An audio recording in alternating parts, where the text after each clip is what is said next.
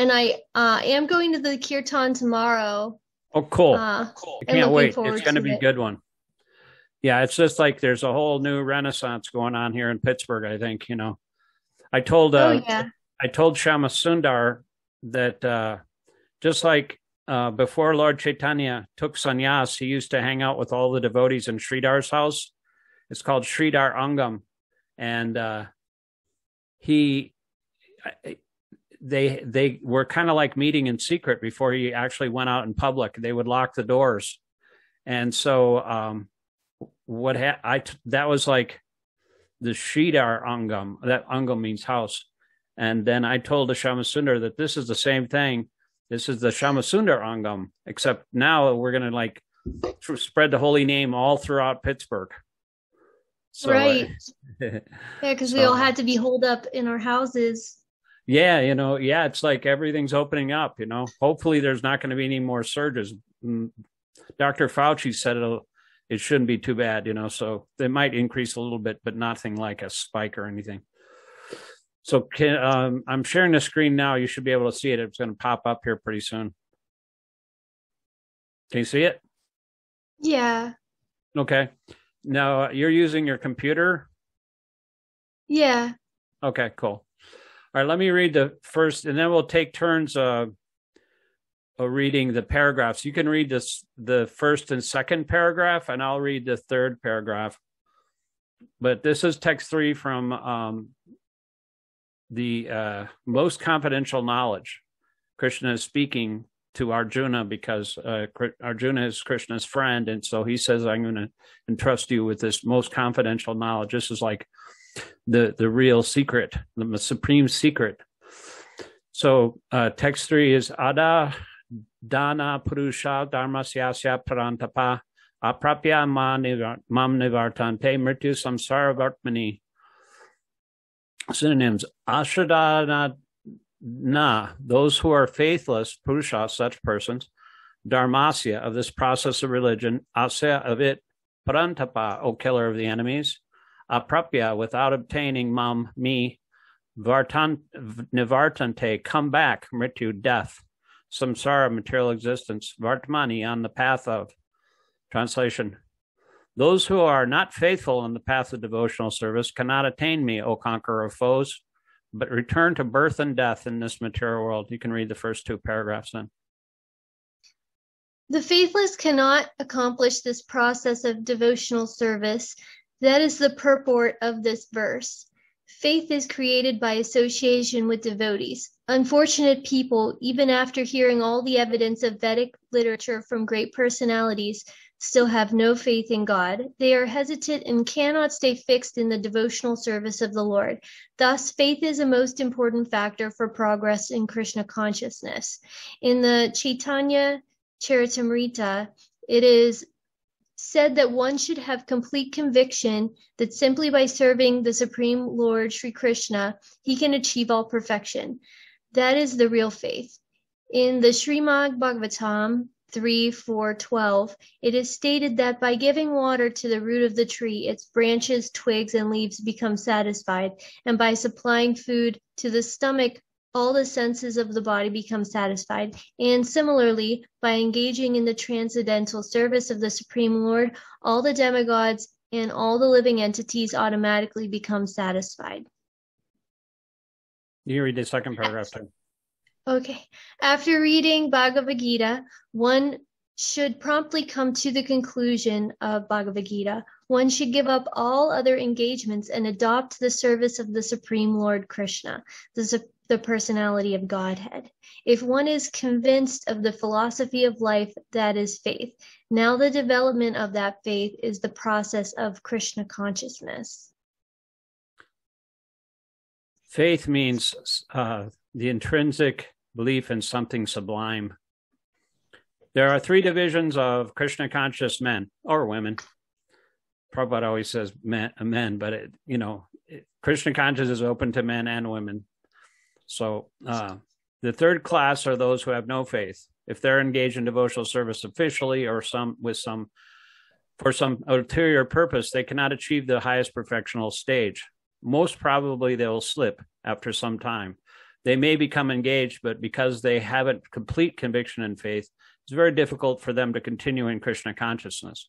We have practical experience in discharging our missionary activity that some people come and apply themselves to the Krishna consciousness with some hidden motive. And as soon as they are economically a little well situated, they give up this process and take to their old ways again. It is only by faith that one can advance in Krishna consciousness. As far as the development of faith is concerned, one who is well versed in the literatures of devotional service and has attained the stage of firm faith is called a first-class person in Krishna consciousness. And the second class are those who are not very advanced in understanding the devotional scriptures, but who automatically have firm faith that Krishna Bhakti or service to Krishna is the best course, and so in good faith have taken it up. Thus, they are superior to the third class, who have neither perfect knowledge of the scriptures nor good faith, but by association and simplicity, they're trying to follow. The third class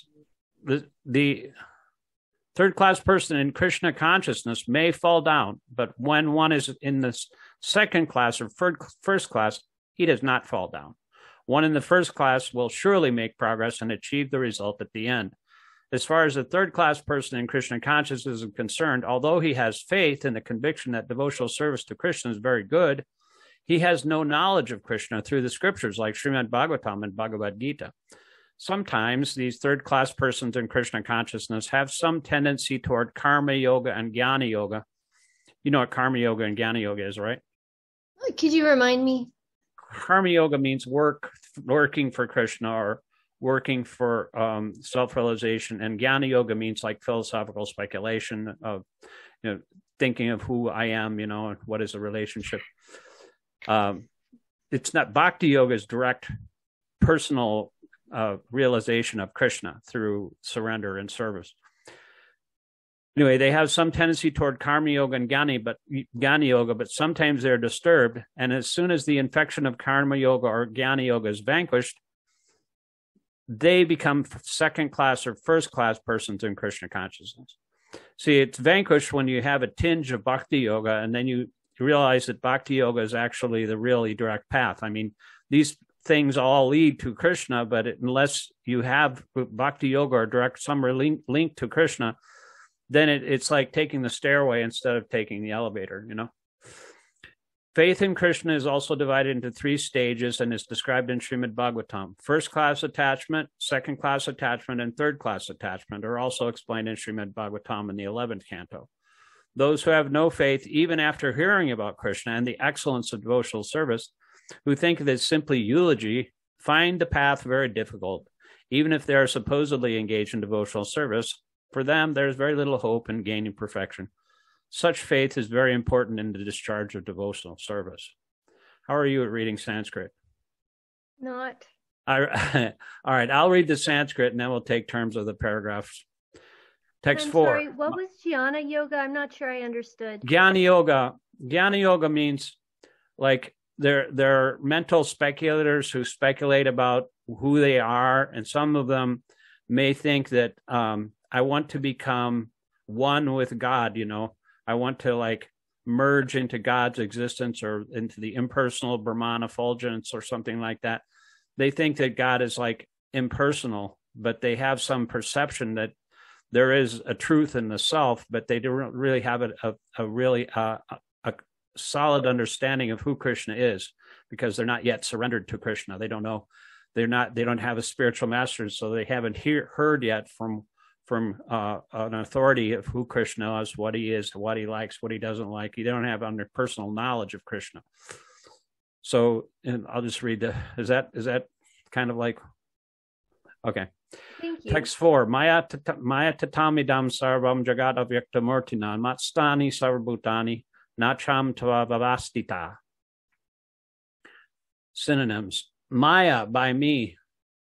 Tatam, spread. Idam, all these manifestations. Sarvam, all. Jagat, cosmic manifestation. Avyaktamurtinam, unmanifested form. Matstani, unto me. Sarvabhutani, all living entities. Na, not. Cha, also. Aham, I. Teshu, in them. Avastita, situated. Translation. By me and my unmanifested form, this entire universe is pervaded. All beings are in me, but I am not in them. Hey, are you still at the same place across from Settlers Ridge? Yeah. You know, they had a tornado warning in Wheeling. Oh, wow. Yeah, there's a tornado watch right now until like 10 o'clock. So, but they actually, a tornado was sighted near Wheeling. I hope all the devotees don't get blown away. Yeah. So you can read the first paragraph. My cat is here. Can you see her? Oh, what's his name or her? She ran away. Her name's Coconut. She, every morning I listen to the Bhakti Center class in New York City, and they have Zoom, and it's kind of interactive as well. And I sit right next to my Krishna, that big blue Krishna that's right at the bottom of the staircase there. Yeah. And sometimes my cat Sydney, he wants to get my attention, so I'm sitting there and I'm looking. The phone is pointing upwards, and so it can see me and Krishna in the stairway, and sometimes, like Sydney doesn't feel like he's getting enough attention, so he'll tap me on the back of my head, go tap, tap, So he's my Bhagavatam buddy, and everybody was smiling and laughing at that, But I think he likes to, he just wants attention, basically, He doesn't really care about the Bhagavatam class, but sometimes he'll jump up on the altar when we're offering food too. Because he's very jealous, our other cat, if that other cat, Sophie, is getting attention, he'll just like get really jealous and envious, and he'll like, hey, you're giving that attention and cat attention and not me. I'm the alpha male around here, He's kind of like that, he's torturing our poor other cat and like chasing her up and down the stairs, Aww. Anyway, Go ahead. it gives her good exercise though. Before she was not getting much exercise, but once he came in the house, it was like, now she's all, I think it's like freaking her out a little bit. She's all frazzled. She's always looking out to where, if he's like a little jealous, he'll just like come up and just pounce on her, so anyway, it's kind of like amusing to watch. But they're just playing. He's not really jealous. He just wants attention, But go ahead and read the first paragraph here, the purport. Okay. The Supreme Personality of Godhead is not perceivable through the gross material senses. It is said that Lord Sri Krishna's name, fame, pastimes, etc. cannot be understood by material senses. Only to one who is engaged in pure devotional service under proper guidance is he revealed. In the Brahma Shamrita, it is stated, Premanjana Charita. Thank you. One can see the Supreme Personality of Godhead, Govinda, always within himself and outside of himself if he has developed the transcendental loving attitude towards him. Thus, for people in general, he is not visible. Here it is said that although he is all-pervading, everywhere present, yet he is yet not conceivable by the material senses, but actually, although we cannot see him, everything is resting in him. As we have discussed in the 7th chapter, the entire material cosmic manifestation is only a combination of his two different energies, the superior spiritual energy and the inferior material energy. Just as the sunshine is spread all over the universe, the energy of the Lord is spread all over creation, and everything is resting in that energy. Yet, one should not conclude that because he's spread all over, he has lost his personal existence. To refute such argument, the Lord says, quote, I am everywhere and everything's in me, but still I'm aloof. For example, a king heads a government, which is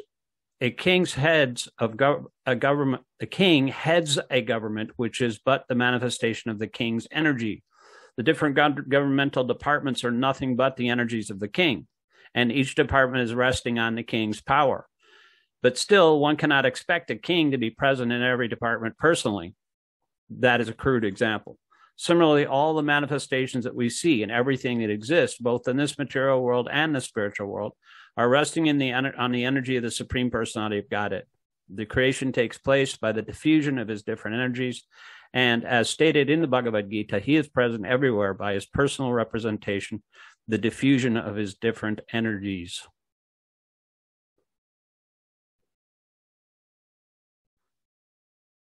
I love this chapter. So awesome. Text 5. Nachamat stani bhutani pasya me yogam aishwaram.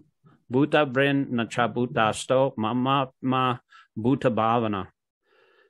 Synonyms: na, never; cha, also; matstani, situated in me; bhutani, all creation; pasya, just see; me, my; yogam aishwaryam, inconceivable mystic power; bhuta brit, maintaining all living entities; na, never; cha, also; bhutasta, in the cosmic creation; mama, my; atma, self; bhuta bhavana, the source of all manifestations. Translation: and yet everything that is created does not rest in me. Behold my mystic opulence. Although I am the maintainer of all living entities, and although I am everywhere, still myself is the very source of creation.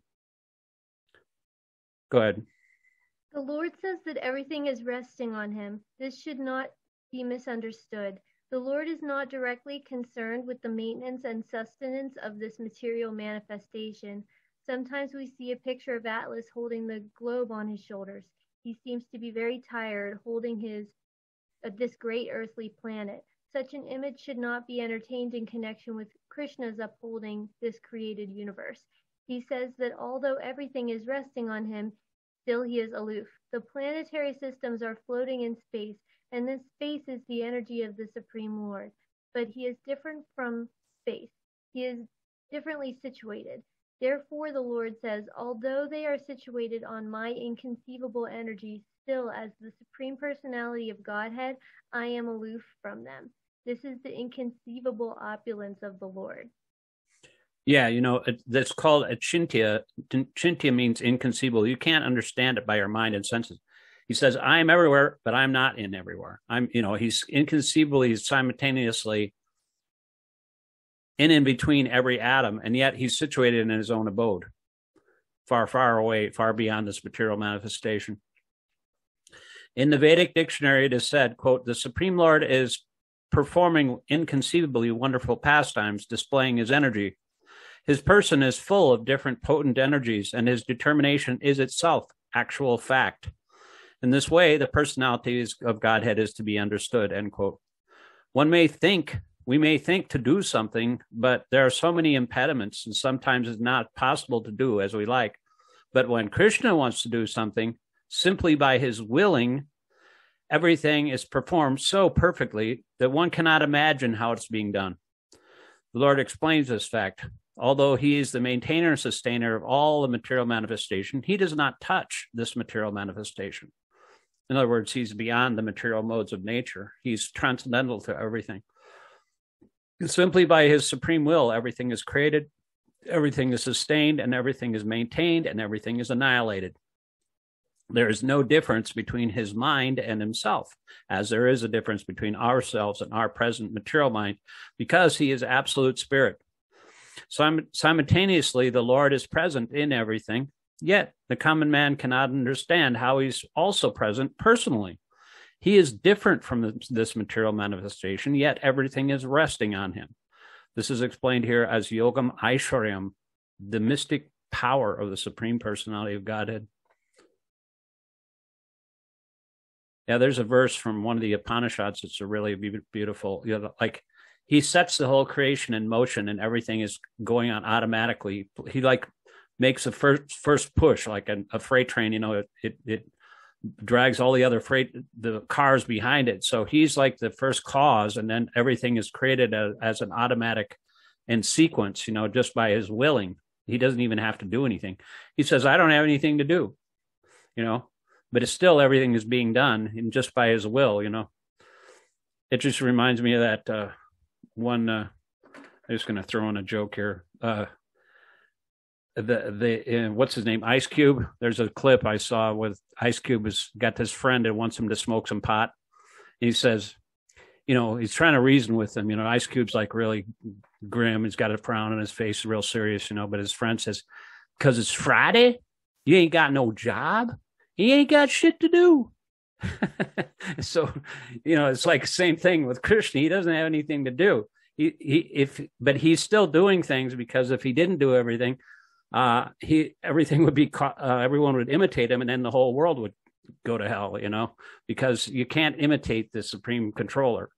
he doesn't do anything, but still everything gets done. But when he was here on this planet, he had all these pastimes, and he acted as a perfect householder in Dwarka and did all his householder duties and took care of his wife and his wives. He had 16,108 wives in 16,108 palaces, and had different relationships with all of them at the same time. Because he's God and we're not, and we can't imitate that. It's not possible. Even the great mystics, they can divide themselves into, like, I think up to 8 times, but each division of themselves, that there's kind of like a hologram, and they can only be a mirror image of the original. But Krishna, when Narada Muni went to visit him in Dwarka, he was doing different things with different wives and different children. Sometimes he'd be, sleeping. Sometimes he'd be taking in, he'd be playing with his children. Other palace, he'd be like having dinner or whatever. And every single one, he'd be doing something different. So he can have millions of wives. It doesn't matter for Krishna because he's unlimited. But that blew Narada Muni's mind, and he's, it's not easy for somebody to blow his mind because he knows everything too. He's like the transcendental spaceman. He can go anywhere, anytime, in the blink of an eye, even anywhere in the material or spiritual creation. He just like flies around and plays his veena, stringed instrument. So that's Narada Muni. Okay, so it's your turn, right? Yes. Go ahead and read the first paragraph. Actually, read the whole thing. Okay. Purport. I don't think you read the first part. Oh, I didn't? Okay. Okay, I'm getting old. I think I have onset dementia. I just start my mouth babbling, and then I forget where I am. Yata kashastito nityam vayo sarvatra gomahan tata sarvani bhutani matstaniti upadaraya. Synonyms. Yata, as much as, akashastita, situated in space, nityam, always, vayu, wind, sarvatra, blowing everywhere, mahan, great. Tata, similarly, sarvani, everything, bhutani, created beings, matstani, situated in me. Iti, thus, upadaraya, try to understand. Translation. As the mighty wind blowing everywhere also rests in ethereal space, know that in the same manner all beings rest in me. That's what he says in the 4th chapter, actually. It says, Krishna says, how to learn the truth. He says, just try to understand the truth by approaching a spiritual master. Inquire from him submissively and render service unto him. Self-realized soul can impart knowledge unto you because he has seen the truth. And then the next verse says, when you thus learn the truth, you'll know that all living beings are but part of me. They're in me and they're mine. So in other words, every living being is resting in Krishna. They've come from Krishna. They're his separated parts and parcels. And at the end, they'll go back to him. And, but they're always parts and parcels of Krishna, but they're always individuals. They're not like merging into him or anything like that. Always individuals. Krishna's a person. Everybody else is a person. So we can have a relationship with Krishna. Go ahead and read the full purport. As the mighty wind blowing everywhere always rests in ethereal space, know that in the same manner all beings rest in me. For the ordinary person, it is almost inconceivable how the huge material creation is resting in him, but the Lord is giving an example which may help us to understand. Space is the biggest manifestation we can conceive. The cosmic manifestation rests in space. Space permits the movement of even the atoms and on up into the greatest planets, the sun and the moon. Although the sky, or wind or air, is great, still it is situated within space. Space is not beyond the sky. Similarly, all the wonderful cosmic manifestations are existing by the same supreme will of God, and of them are subordinate to that supreme will. As we generally say, not a blade of grass moves without the will of the Supreme Personality of Godhead. Thus, everything is moving under his will. And by his will, everything is being created, everything is being maintained, and everything is being annihilated. Still, he is aloof from everything, as space is always aloof from the activities of the atmosphere. In the Upanishads, it is stated, "It is out of the fear of the Supreme Lord that the wind is blowing." In the Garga Upanishad, it is stated, "By the supreme order, under the superintendence of the Supreme Personality of Godhead, the moon, the sun, and the great planets are moving." In the Brahma Samrita, it is also stated, "There is also a description of the movement of the sun, and it is said that the sun is considered to be one of the eyes of the Supreme Lord, and that it has immense potency to diffuse heat and light. Still it is moving in its prescribed orbit by the order of the supreme will of Govinda." So, from the Vedic literature, we can find evidence that this material manifestation, which appears to us to be very wonderful and great, is under the complete control of the Supreme Personality of Godhead. This will be further explained in later verses of this chapter.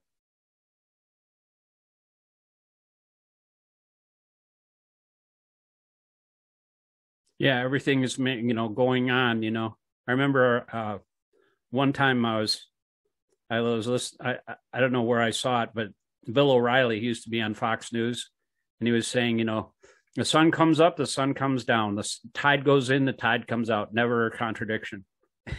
And that was the one thing I agreed with Bill O'Reilly on. Text 7, Sarvabhutani konteya prakritim yanti mamikam, kalpakshaye punastani kalpado vishrijamyaham. Sarvabhutani, all created entities, konteya, O son of Kunti, prakritim, nature, yanti, enter, mamikam, unto me, kalpakshaye, at the end of the millennium, puna, again, tani, all those, kalpado, in the beginning of the millennium, vishrijami, I create, aham, I. Translation, O son of Kunti, at the end of the millennium, every material manifestation enters into my nature. And at the beginning of another millennium, by my potency, I again create. Go ahead. The creation, maintenance, and annihilation of this material cosmic manifestation is completely dependent on the supreme will of the personality of Godhead. At the end of the millennium means at the death of Brahma. Brahma lives for 100 years, and his one day is calculated at 4 million. Is that billion? 4 billion. That 1,000 million. Yeah, 4 billion. That's one day of Brahma, and his night is the same. 4,300,000,000 years. That's one day, and he lives for 100 years. Oh, wow. So that he lives a long time. His night is of the same duration. His month consists of 30 such days and nights, and his year of 12 months. After 100 such years, when Brahma dies, the devastation or annihilation takes place. This means that the energy manifested by the Supreme Lord is again wound up in himself. Then again, there is need to manifest the cosmic world. So it is done by his will. Although I am one, I shall become many. This is the Vedic aphorism. He expands himself in his material energy, and the whole cosmic manifestation again takes place. Yeah, there's a millennium in Vedic time scale is one lifetime of Brahma. See, there's kind of like miniature creations and annihilations, not really the entire annihilation of the entire universe. And they happen every 4,300,000,000 years, and which is a pretty much approximately what the scientists say too. But at the end of his lifetime of 100 years of Lord Brahma's life, which is 311 trillion years with a T, everything, the whole material world is annihilated, and all the living entities merge into the body of this Vishnu, and then they appear to be sleeping for a long time, and then he again creates after that night of the Supreme Lord. Mahavishnu is inhaling and exhaling millions of universes out of the pores of his body, and so that's just 1/4 of the creation. That, and Mahavishnu is just like a portion of Krishna, but Narada Muni, it's kind of interesting. In a previous millennium, Narada Muni took birth as a son of a maidservant, and he was serving some saintly persons who happened to be during the rainy season. His mother was taking care of him, and they were feeding them. She was feeding them, and he was like helping. And he wasn't educated. He didn't know anything about spirituality or anything. But anyway, he was helping them, or like washing their dishes, and listening to them. And he, by permission, he asked if he could take some remnants of their food, which is prasadam, And so then when he ate like that, and he was like listening to them, and the nature of the spiritual people, those saintly persons kind of attracted him, and he was listening more and more intently. And then in his next birth, he took birth as the son of Brahma in this millennium. That was like 300 trillion years ago, right? And so now he's Narada Muni. And so that's the effect of association with devotees. You can be Narada Muni in your next life, going anywhere in the universe. There's actually some planets in the universe where people have that ability, like in Satyaloka and Brahmaloka. Brahmaloka is the highest planet, but Satyaloka, they have the ability to fly for wherever they want without even any airplanes. They can just manifest wherever they like, go to the spiritual world, material world.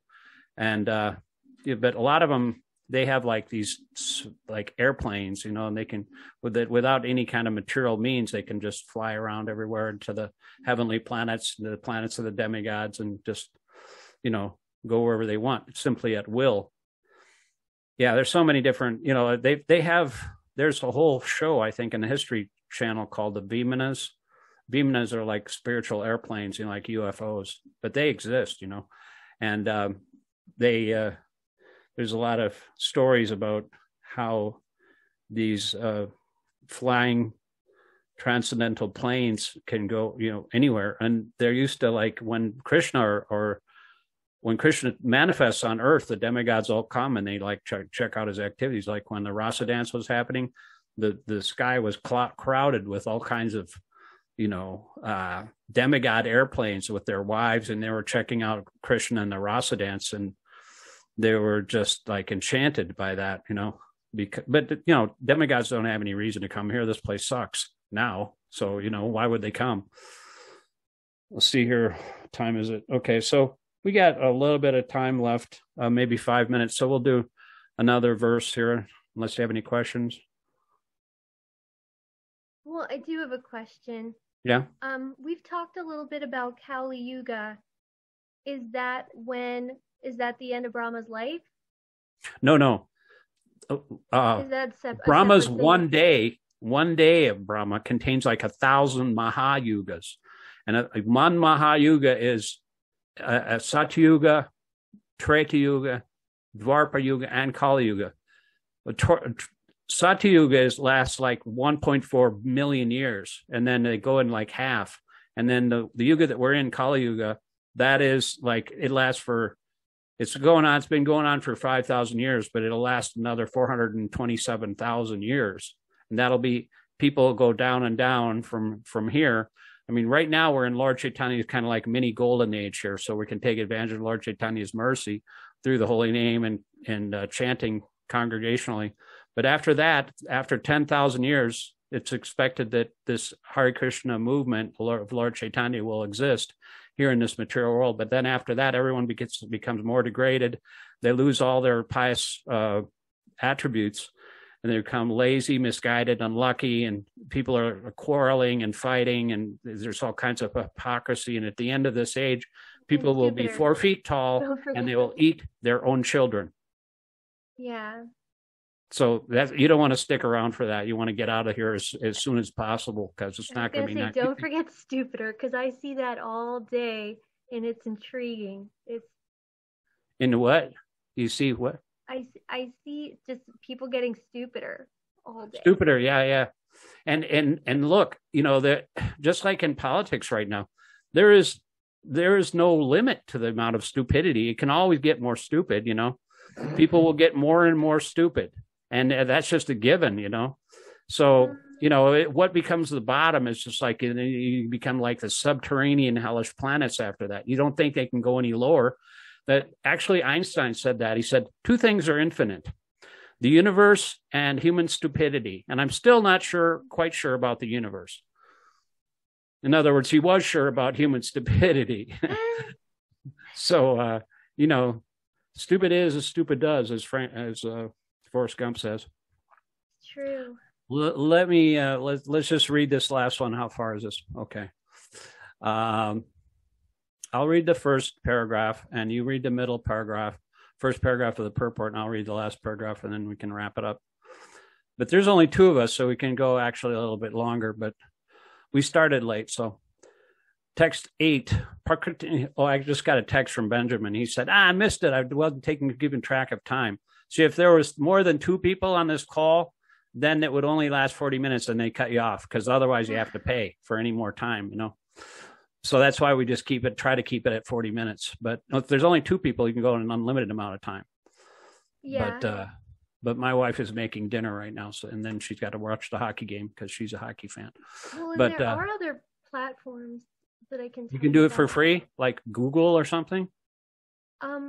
Yeah. There's a bunch of free platforms. Really? Okay. Can you share like the one on Zoom? I know this one. Well, I just don't want to pay because I'm a cheap bastard. Yeah, there's live stream. There's Twitch. I feel like Twitch would get a bunch of young viewers, like randomly just stumbling upon it. Yeah. And then you were saying something about like what?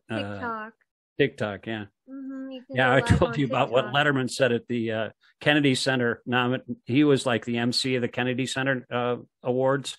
I think Joni Mitchell got an award, and all these other, really great personalities. And he was saying, yes, I'm Dave. Everybody know, you must know, you may know me, you probably know me from TikTok. He was joking, of course. He doesn't know anything about TikTok. He's an old curmudgeon, just like I am. No, I think he's on funny. TikTok. Robert Reich's on TikTok.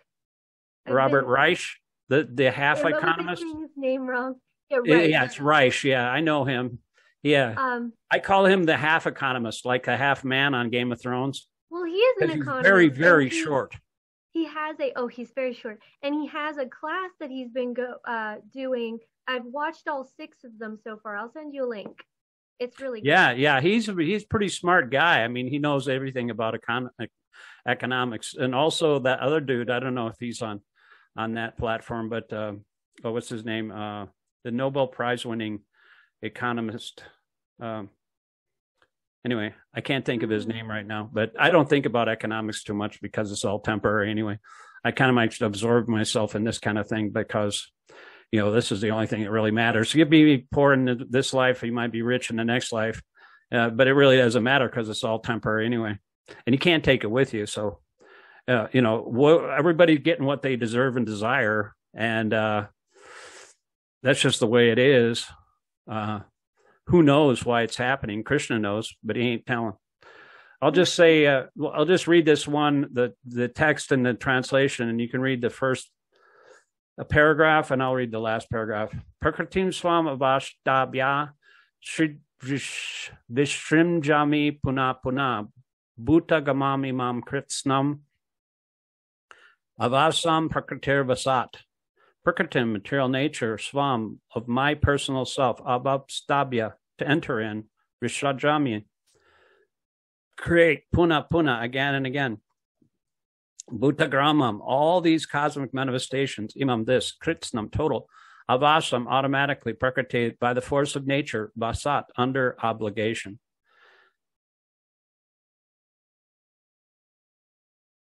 I don't know why there's a little text is underneath. I haven't seen this, but I'll read it anyway. He lies within the causal ocean and breathes out innumerable universes. Into each universe, the Lord enters as Garbhodakshay Vishnu. Each universe is in that way created. Translation: the whole cosmic order is under me. By my will, it is manifested again and again, and by my will, it is annihilated at the end. You can read the first paragraph. This matter is the manifestation of the inferior energy of the Supreme Personality of Godhead. This has already been explained several times. At the creation, the material energy is let loose as Mahat Tattva, into which the Lord, as his first Purusha incarnation, Mahavishnu, enters. He lies within the causal causal ocean and breathes out innumerable universes. And into each universe the Lord again enters. Garbhodakshayi Vishnu. Each universe is in that way created. He still further manifests himself as Kshirodakshayi Vishnu. and Kshira means milk. Kshirodakshayi. The ocean of milk. He rests on a Nantashesh, which is a serpent bed, and Lakshmi is massaging his feet. You've probably seen pictures of that. But he lies in this ocean of milk. And then that go ahead. Vishnu enters into everything, even into the minute atom. This fact is explained here. He enters into everything. Now, Yes. as far as the living... Yeah, go ahead. You can read the rest of it. As far as the living entities are concerned, they are impregnated into this material nature, and as a result of their past deeds, they take different positions. Thus, the activities of this material world begin. The activities of the different species of living beings are begun from the very moment of the creation. It is not that all is evolved. The different species of life are created immediately along with the universe. Men, animals, beasts, birds, everything is simultaneously created, because whatever desires the living entity had at the last annihilation are again manifested. It is clearly stated here that the living entities have nothing to do with this process. The state of being in their past life in the past creation is simply manifested again. And all this is done simply by his will. This is the inconceivable potency of the Supreme Personality of God. And after creating different species of life, he has no connection with them. The creation takes place to accommodate the inclinations of various living entities, and so the Lord does not become involved in it. Yeah, he's aloof. He's not responsible for living entities' actions and reactions to whatever desires they had in their previous life. He just creates the manifestation in order for them to fulfill their desires. So if one becomes, if one likes to eat meat, maybe he'll take birth as a tiger. Or if one wants to, if one is very learned, may take birth as a brahmana. But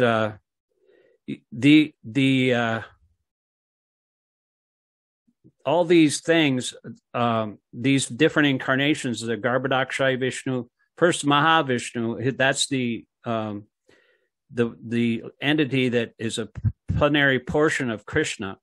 And from his body, millions of universes are emanating from the pores of his skin. And when he exhales, they all go out. And when he inhales, they all come back in again. And that takes 311 trillion years. But that's just a portion of Krishna. So you can imagine how powerful Krishna is, according to that. And so then he goes into each universe as the Garbhodakshayi Vishnu.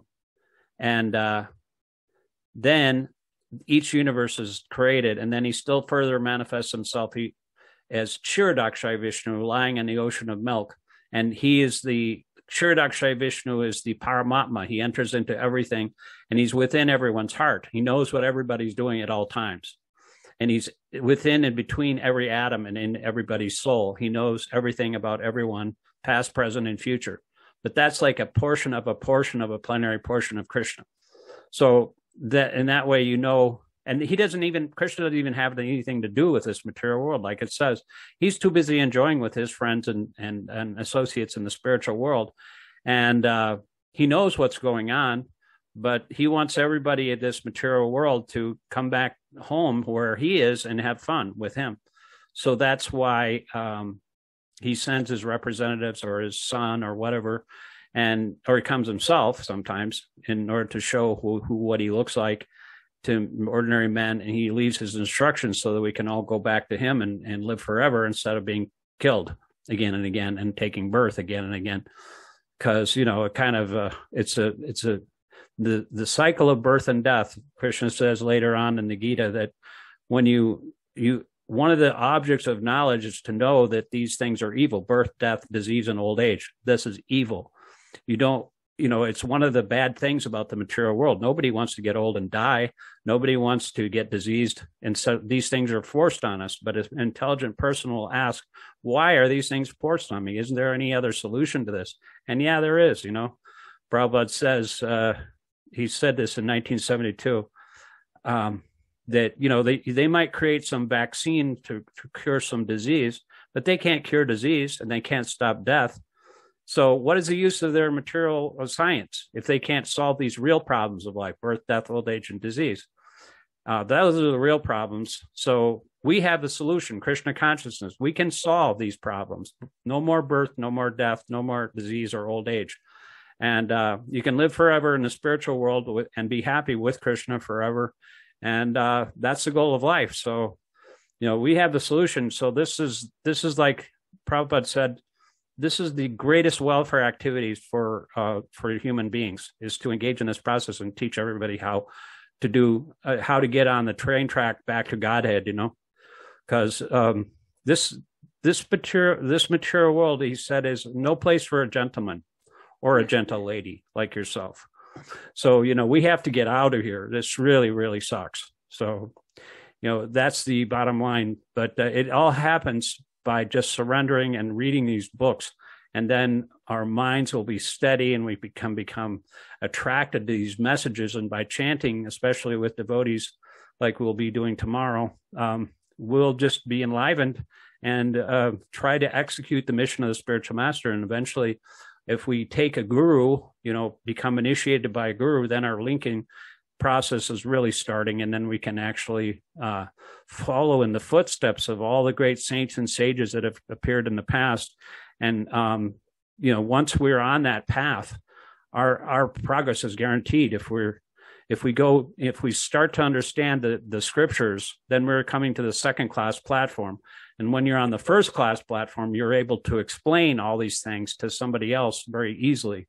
It becomes a second nature because everything is explained to us through the agency of the Paramatma in our heart, and it's confirmed from without by the spiritual master. So you're free to act at that point because you know what is true and what's not. You can distinguish between reality and illusion, and you're not bothered by anything. There's no more botheration from our body or our mind. There's three types of miseries. Adhyatmika, which means miseries from the body and mind. There's adibodhika. Those are miseries created by other living entities, such as our boss or insects or, parasites or whatever, bed bugs. And then there's miseries caused by, there's a kitty. And I like her tail. Is it a she? Looks like a little raccoon. Yeah, she's yeah, it's a raccoon. Our cat has a similar tail, kind of like a Cheshire cat. His name is Sydney. Sydney Boo, we call him. He's also known as Bhima because he has a voracious appetite. I call her Boo Boo. Oh, Boo Boo, yeah. Boo Boo, yeah, that's her nickname. She's really cute. My wife calls me Boo too because that's short for Prabhu. But let's see. But that's about it. I mean, do you have any questions or comments or corrections?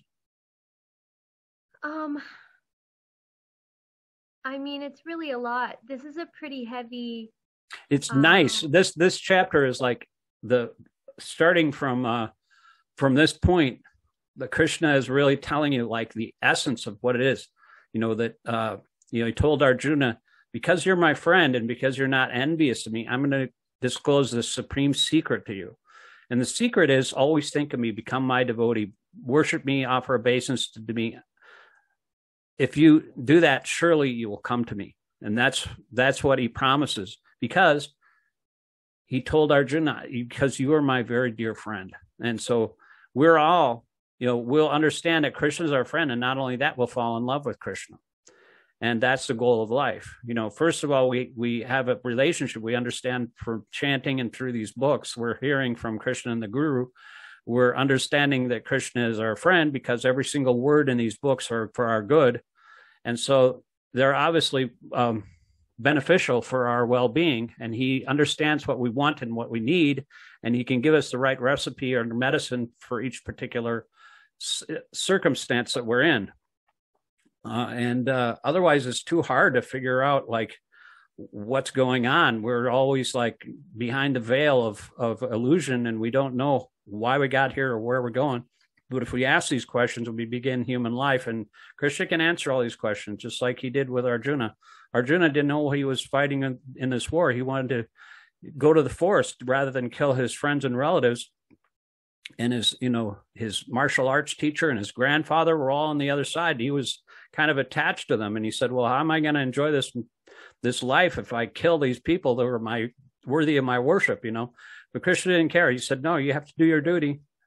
And, he convinced him that his duty was more important than these temporary material relationships. And even if they were killed, they would attain a higher destination. So their bodies might be killed, but their souls would actually get a better destination. So, and if he won the war and conquered them, then he would have a kingdom. Otherwise, he would have to live by begging, because Kshatriyas, that's how they would live if they weren't, employed in a kingdom back then, kind of like a Game of Thrones situation. Game of Thrones? Yeah. I mean, unless you're living under a rock, last 10 years, probably know what that is. My wife is completely addicted to that. Yeah, it took me a second.